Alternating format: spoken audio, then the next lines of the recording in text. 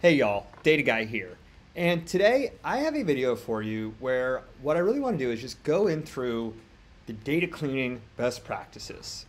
Data cleaning is an essential but often ignored part of data preparation, making sure that you actually have quality and reliable data sets that are consistent, accurate, and ready for decision-making processes is crucial to actually making the right decisions from those processes. But a lot of people don't really think about the data cleaning processes, even though it's 80% of your data lifecycle. Most of the actual work that goes into a really pretty reporting dashboard is done within the data cleaning stage. So what I want to go through today is not only kind of go through the different steps of the data cleaning lifecycle, but break each down, talk about what you're actually doing in each stage of your life cycle and give you some example code that you can use to implement those data cleaning steps within your own data pipelines. So really it's going to be kind of a 101 guide for everything data cleaning. So you'll walk out of here with all the tools you need to start implementing data cleaning within your own pipelines and for your own data. So without further ado, let's get into it. Now, the first step of any data cleaning process is actually understanding your data. You can't clean your data if you don't know what you want or what is contained within your data sets. And so at its very basics, you're going to want to know what kind of values are in there, what kind of intended use you're going to have downstream, and what data points you actually need within a data set. Because a lot of times you won't need a lot of the data points that are included within a raw data set when it's first produced from a source system. So your first step of data cleaning is going to be identifying things like missing values, inconsistencies, duplicates, outliers, invalid entries, and just making sure that your data set aligns with its intended use and will produce meaningful results. So, if you have a data set that has missing customer emails or inconsistent date formats, that means when you try to link, purchases to a customer, you might not be able to downstream. And are really just a couple simple commands that are useful for loading a data set and expecting its structure in Python. This is through pandas. So pandas, I'm not going to spend too much time on this because it is just kind of a de facto standard for data manipulation within Python. But here the first step is just loading a data set via pandas, making it available as a data frame, and then data frame info, describe, and head will give you all the kind of high-level information around what is the shape of this data set, what does this data set contain, what are the initial 5 values within this data set, so you can get a quick idea of, hey, what's contained here, what is this data telling me, and then you can start with actually diagnosing and going through the rest of the data cleaning processes. But first step, as simple as it is just looking at your data, understanding what's contained within it, and then using that to inform what needs to actually be done to clean up and improve the data. So once you have your data loaded, is starting to implement some checks for some of those basic kind of things like missing values.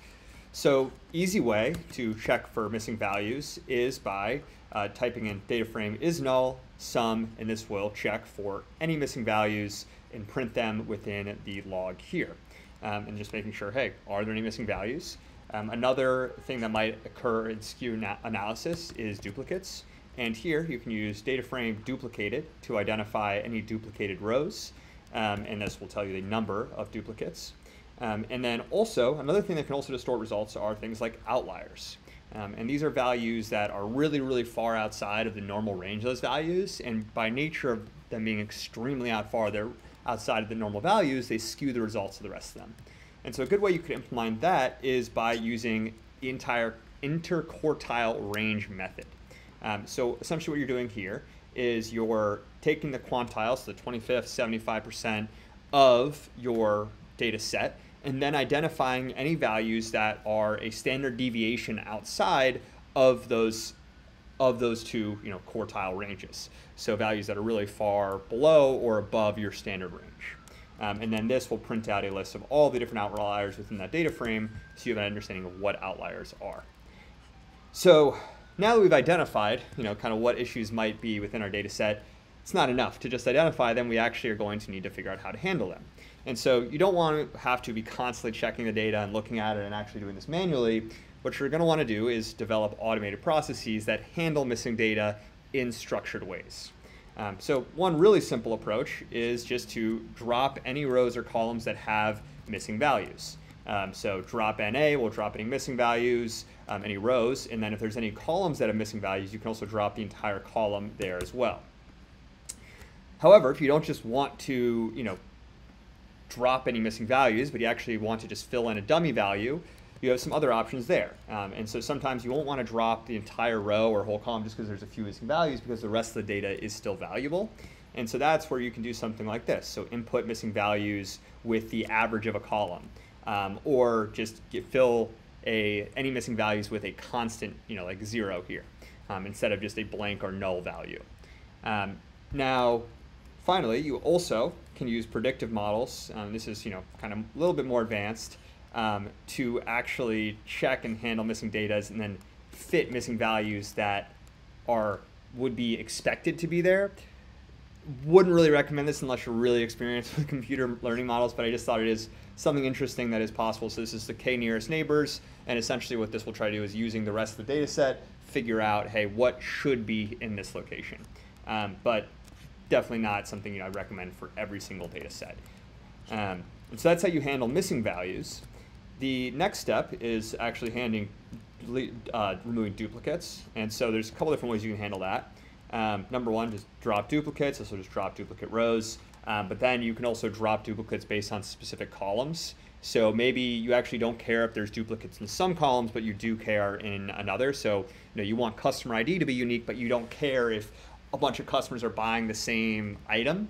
Then you can just drop duplicates, in column 1 if this was customer ID, only dropping duplicate customer IDs, but not ones where multiple customers purchase the same item. Now for outliers, because outliers can distort data distributions and affect model accuracy, they're a little bit harder to detect for. So you're going to want to use sometimes statistical models like z-scores or IQR, but you can also just cap or transform outliers instead of removing them outright. So here what you can do is actually cap outliers at specific thresholds. So this is where you can set an upper and lower bound for values and say, hey, anything that's over this range, just exclude this from the data set and drop it. Or you can do transformations, so you can actually log transform. So if you take the log of a data set, that even if there are outliers, that's one way of kind of reducing the impact of them, and basically logging them to be on a more standard distribution. This is really useful for some use cases, not so great for others, but useful if you really have a really widely distributed data set, and logging it can actually help reduce kind of the perceived distance between those different data points. So that's how you kind of handle those three main issues, on just raw data coming in, having missing values, duplicates, and also outliers. Next step you're going to want to do is doing things like standardizing data sets or data formats. If you have inconsistent data formats, that can really easily cause issues with transformations, integrations, and analysis, especially like inconsistent date formats or categorical data with varying cases. And there's a few different methods within Python just to convert those to a standard format. So PD to date time, this will convert your date column to a standardized date format. There's also things like, hey, if I want to standardize text data, you can convert text data column so this would take any data, convert it all to lowercase, and then strip any white space from it as well. So standardizing your text data, and there's a bunch of different functions for however you want to standardize the cleanup of your text or numerical data. And those are kind of just all the building blocks for standardizing and cleaning your data. Now, there's also some ways that you can kind of define more complex data quality checks, like great expectations, things like that, but they're effectively just taking these and converting them into a standard template and then running them over a long series of time. To just kind of show you an example of what something like that would look like, this is where you would import from great expectations or Soda or whatever data quality tool you're using, and then apply a series of checks. So this lets you, instead of having to develop all logic yourself in Python, you can leverage great expectations or Soda for some of their pre-built data quality checks. So expect column values to not be null, expect column to exist, expect column values to be unique, and then pass certain column values. Just additional tooling. So things you can do with just pandas and raw Python, but is made a little easier, and has a little bit more complexity with tools like great expectations. Now, additionally, you also have options like, let's say you want to do feature engineering.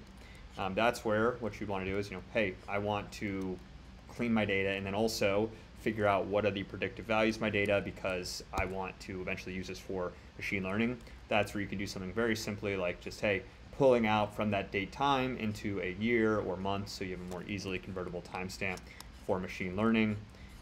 There are also, if you're using something like dbt or you have any kind of SQL transformations you're doing, you can also integrate tests within SQL. So new.sql.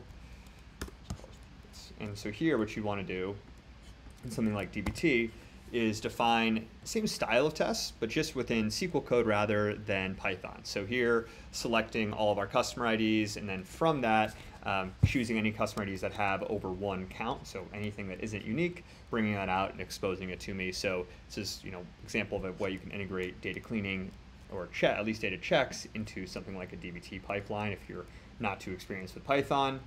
And then another thing you might want to consider is, hey, if you're standardizing data formats across different sources, there's things you're going to want to do like, hey, I want to merge a data set, but I want to actually resolve it using rules.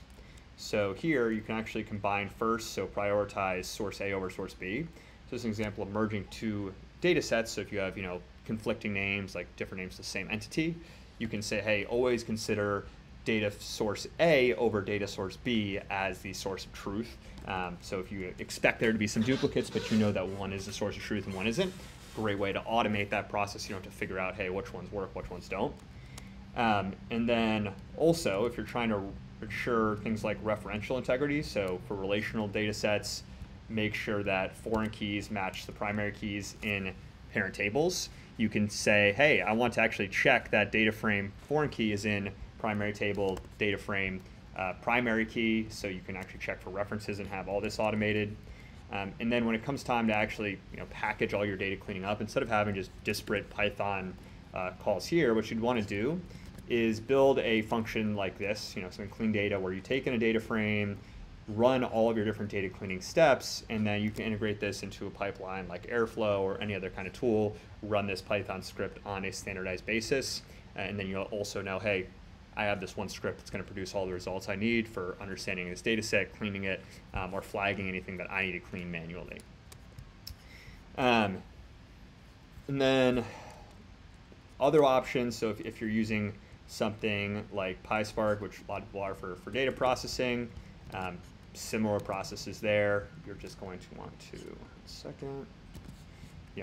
load in PySpark. Pretty much Spark, Flink, they all have similar tools to do things like this. So in Spark, you're just loading a Spark session, using it to drop duplicates. Something like Flink, you will be, doing this within a stream execution environment if you want to do this data transformation on a, cleaning on a piece-by-piece basis. But whether you're doing it on a per record basis or a per data set basis, same things still apply. And then finally, one thing you also can do is once you have those cleaning data functions done, you also can have testing missing value handling and write unit tests around your data cleaning processes.